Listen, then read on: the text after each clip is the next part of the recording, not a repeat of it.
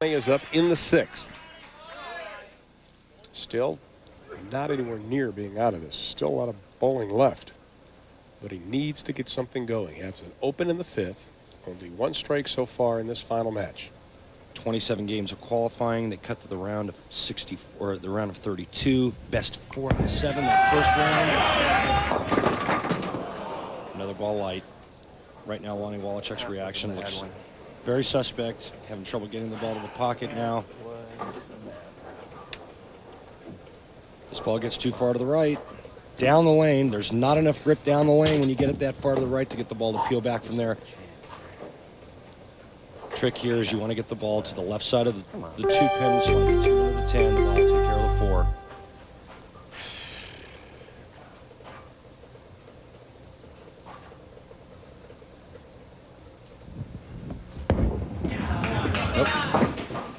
Second open frame in a row. You know, and just not the thing you want to do, especially against a Doug Kent under these circumstances. World Championship title at stake.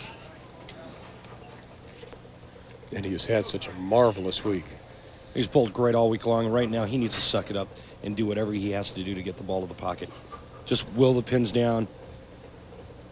Just get in there, start mixing it up. Just good old smash mouth bowling, man. Just bring it right now.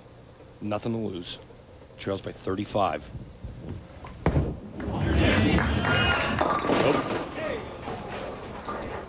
Just seems to have a little bit of a lug nuts or loosen it up a little bit on this vehicle. And this is a place that I've been to all too often. A little bit too far to the right, the ball hangs.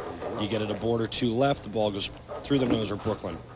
That just shows how difficult these conditions are for these bowlers, though. And it's been that way the entire week. Well, he picks up the spare, but now the door is wide open for Doug Kent. Doug can put a great deal of pressure on Lonnie Walizcek. Doug leading by 35, bowling here in the 7th. Tournament is his. All he has to do is step through the door and make good shots.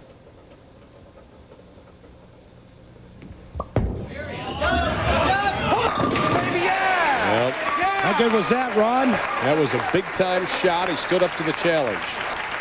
Kent playing a little bit further right than Lonnie Walizcek. His ball reaction's better. Reminder coming up next, Battle Lines. Ali Frazier won. That was quite a battle. That'll be coming up next right here on ESPN. Or log on to ESPN.com. That's the situation right now. Lonnie Walizcek in a 35-pin hole, but Doug Kent can add to it. Can go up by 45. It's a hook. Get over. Get over. Still coming. Still coming. Let's stop short. Doug Kent's ability would allow him to play where Lonnie Walizcek is playing. He can throw the ball. He can play the big hook ball. He can get in there with the big boys and really arc it. But you know what? He decided to play further right, and right now it's paying dividends. Maybe to the tune of 120,000 leaning to the right. dividends. Well, he doesn't like one of the pins. It's leaning to the right, he said. So now they're going to have to go out and check it. See if he gets the re-rack. There it is. He's right. Well, it's sitting on the board. You can see just on the seam of the board there. And it is leaning to the right. Well, it needs to be respotted. A little worn spot there in the back end part of the lane. And a lot of times that's what happens with wood lanes when they go to get resurfaced. Sometimes the resurfacing job isn't quite as even as you would like. All the mechanics, a hand comes out, puts it down. Modern technology. Modern technology. Well, smiley face does it again. A spare in the 8th for Doug Kent, holding on to that 35-pin advantage. Lonnie Walizcek can strike out 8th, 9th, and 10th to shoot 203. Doug Kent going at a 208 pace. This is where Doug Kent said that, you know, confidence of already winning a Masters back in 1991. He said, being in this situation, when it comes down to the 8th, 9th, and 10th, that is where it pays off. But Lonnie Walizcek must strike.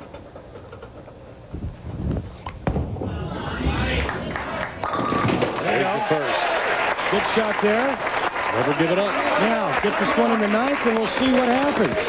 At least, you know, Johnny Petraglia was saying, no gimmies, no freebies No here. gimmies, no freebies. Not for the championship, the World Championship title. 7-pin, the last one to go down. Make him work for it. Strike in the 9th frame. This match is still up for grabs. But Lonnie Walizcek must strike here.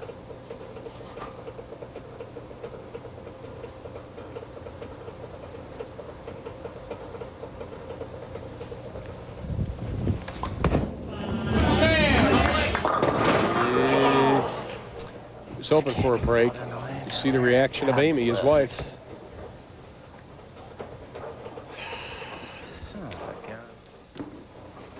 It's been frustrating for him. Lonnie, if Lonnie makes his spare, he could strike out in the 10th frame to shoot 183. All Doug Kent has to do is mark with good count in one of the 2 remaining frames. Well, he does pick up the spare. Hey, but you know what? We talked about it, the grind, the conditions, That's how right. difficult it is. There's no freebies here, no gimmies. You got to make the shots you need to make to win. Nothing's free. The pressure has just been building on Lonnie. He has had such an excellent run this week, but now it shifts over to Doug Kent. Doug knows the situation he's in, but he has to feel a tad more comfortable right now, holding on to that advantage.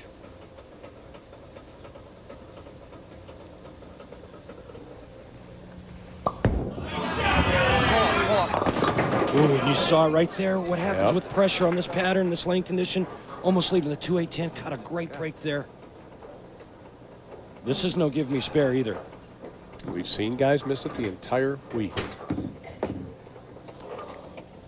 He still has the advantage. Needs a mark here in the 9th.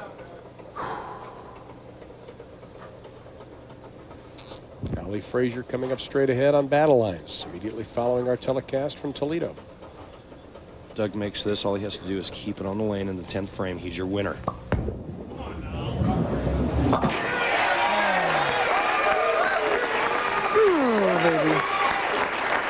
Well, that's the big sigh of relief for Doug Kent, who's just moments away from being crowned world champion.